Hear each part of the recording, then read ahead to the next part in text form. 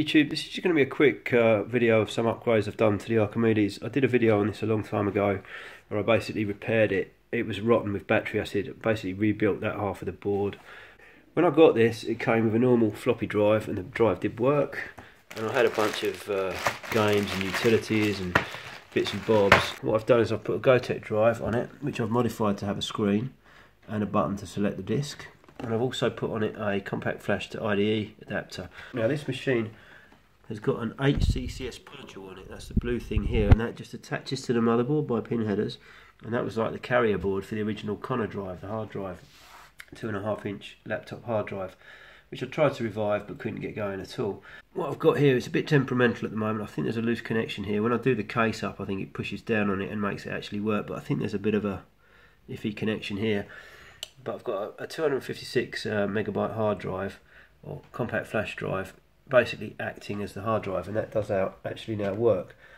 I'm going to show you the program I used to get that to work, and it's only because of some people on the Stardot forums that managed to get the file onto a I managed to get it onto a USB stick, onto the Gotek drive, and then load it as a disk and use that to format the compact flash card. So I'll show you that. But that is the machine. I've done another couple of mods here. The first one is the CMOS battery. Previous to this, I had still put a button cell with a diode on the motherboard. Now that's great, but it does mean when you put it in storage, you've got to undo the case, you've got to take the battery out. The battery doesn't last very long. So this is just a 3D printed thing I've made, and it slides. I'm not going to tip it over when it's open, but it slides into a little recess under the machine, so it's almost like it was made for it. And when you finish with it, you can just disconnect this and put it away. I also showed a video on making a mouse for it out of an old E-Cheetah optical mouse, which does work, but then I've gone for one of these bespoke you know, PS2 adapters. So while it's open, I might as well show you what I was talking about, the CMOS battery there. So originally I put the button cell on with a diode on the back so it doesn't charge it. It's a 2032 cell, 3 volts nominal, but as you can see, every time you want to put it in storage, you've got to take the cable out, put stress on the take the keyboard out rather, put stress on the cable, undo the case. You know, the case I was repaired, these little tabs I had to repair. I don't like taking it apart if I don't have to.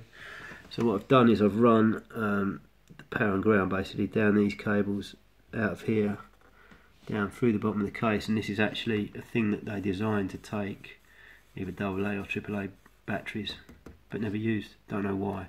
But that is now where this slots into. Just a shot inside of the Gotek floppy drive. It's a standard Gotek floppy drive. I've made a couple of modifications. I've put this switch on it here, which basically selects the drive, and all you've got to do is put a few pin headers on here and solder it to, I can't read that, but I think it's jumper A, I think it is. I'll link the instructions in the description, and there's another jumper there, I think it's S0, so this drive is S0. The only other modifications I've made in this is a you know, a Banggood OLED screen, which is about £3, and then I've just where the original you know, 7-segment display came off, I've taken VCC and ground to that, and then SDA and SCL, and the firmware copes with that fine. So that is now running the latest version of the firmware, and the latest version of firmware supports natively the Archimedes disk format, not to be confused with the Amiga disk format, both called ADF. The only other addition I've made here is a 4 megabyte RAM upgrade, and that was purchased from a guy called Dave Hitchens on Stardot forums. That's a 44 pin, or it's a 2.5-inch IDE to 3.5-inch IDE cable, and then it's got power, which is just 5 volts and ground going to the little compact flash drive. That was the only, and I'll link it in the description, the only compact flash drive and card, or adapter and card combo, that I've got working so far.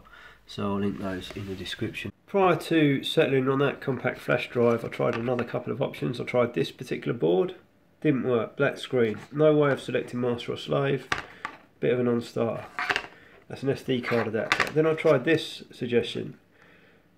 I've stuffed pin headers in here, but it's an IDE to compact flash and then a compact flash to SD adapter. Didn't work. Now I suspect the reason that this didn't work is because I had a loose connection on the IDE module. I will go back and revisit that. However, I did try it with a 16 gig card, but partitioned the first 500 odd megabytes off it. Didn't work. I tried messing around with master and slave, and I'd either get a black screen or no IDE module found. That may work, and I may revisit it, but to be honest, I just thought I'd try and help stop people waste time. This, whatever this is, definitely doesn't work.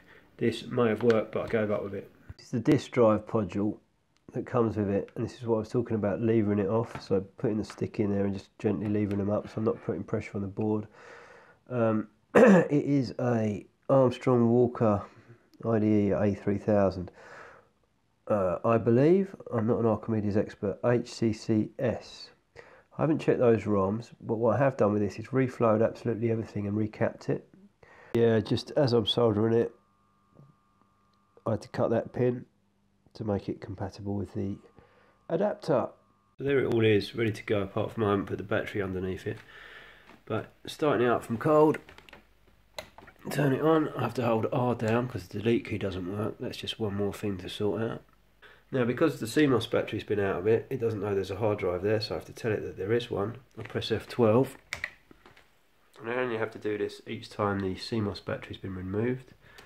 And there's my little guppy sheet for my guppy memory of the commands that I have to type to tell it that there is a hard drive. So I won't bore you with that, I'll come back in a minute.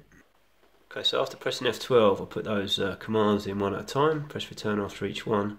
Obviously I made a couple of errors there, but no worries. Then I type status, like that. When I hit return, I get all the information. And if I hit shift, and then return, we go back to the screen. Now this don't show up yet, I've got to restart the machine.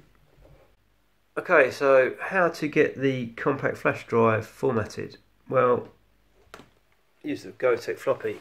Got the file from the guys, the kind guys at Stardot forums. Put it on the stick, select it, press the button. So that would be, this is just an example. That now becomes the floppy drive image. This is the floppy drive.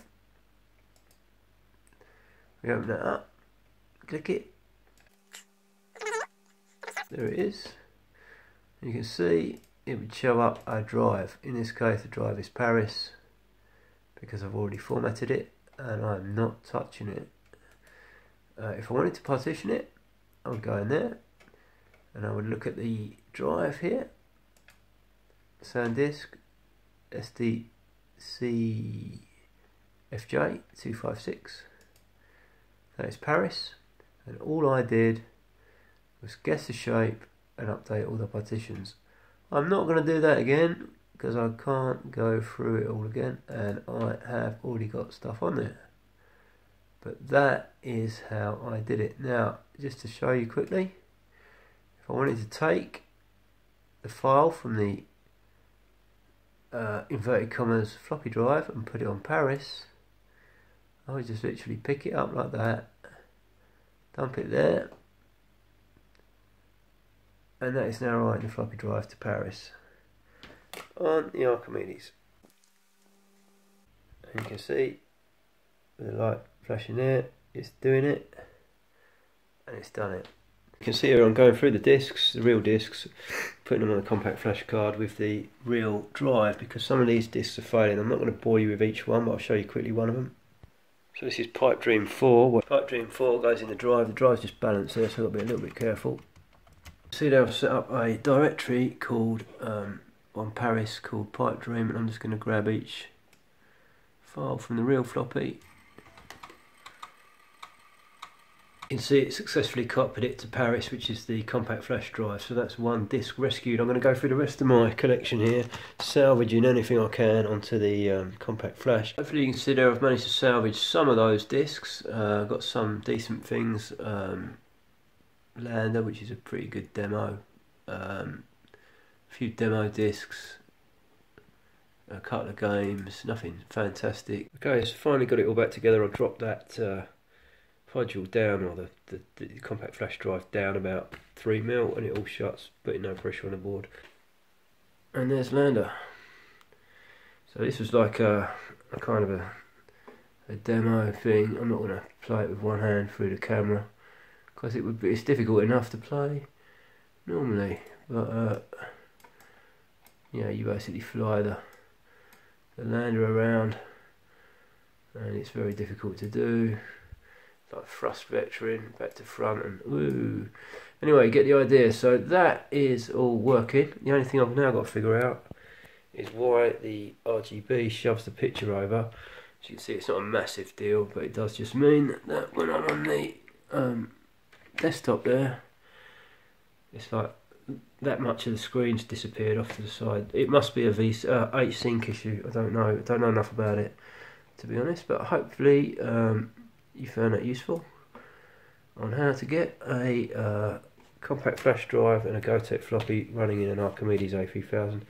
I'll link the file.